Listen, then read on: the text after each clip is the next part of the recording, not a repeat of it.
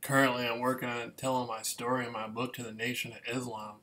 And a friend of mine asked me, he said, who in the neighborhood, when you were walking, when you got in an argument with your mother and you walked that 37 mile to Hudsonville, who in your neighborhood was doing it? And I told him the truth.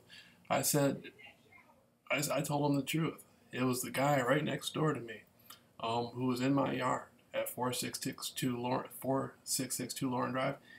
He was a part of that when they followed me out to Hudsonville. Then the other guy who lied on me in court, whose daughter I sent the flowers to, but they had the other girl in the paper, Joe Pastuca. They followed me all the way out to Hudsonville, 37 miles. And I'm talking to the Nation of Islam about it. And I'm talking to the Farrakhan about it.